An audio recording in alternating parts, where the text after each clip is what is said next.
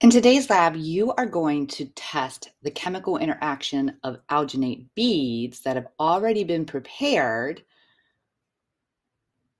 to a chemical interaction with sodium citrate. This is a big, long molecule.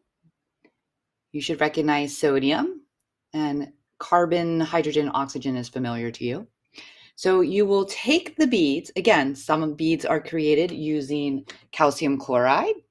And then you found out in an earlier lesson, you can also use copper sulfate to make beads. You will be testing both, and you will see how do these beads react when you add sodium citrate.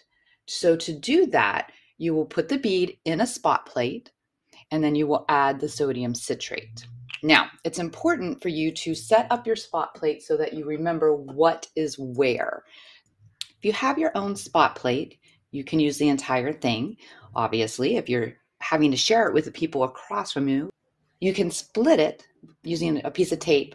That way you know these are your 6 wells and these are the 6 wells belonging to the people, to the partners across from you.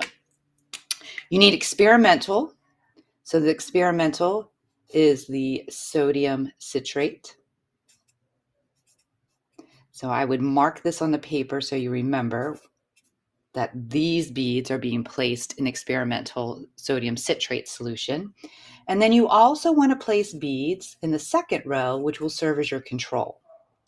The other thing that's important to label is what the beads are made from. Are these calcium alginate beads? Are these copper alginate beads? Are they sodium alginate beads? So make sure you also label at the top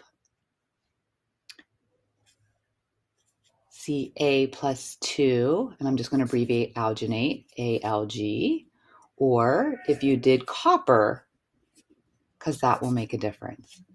So once this is labeled accurately, then you can go ahead and transfer 8 drops of the sodium citrate solution into each of the wells and observe what happens. And then again, you will add the control beads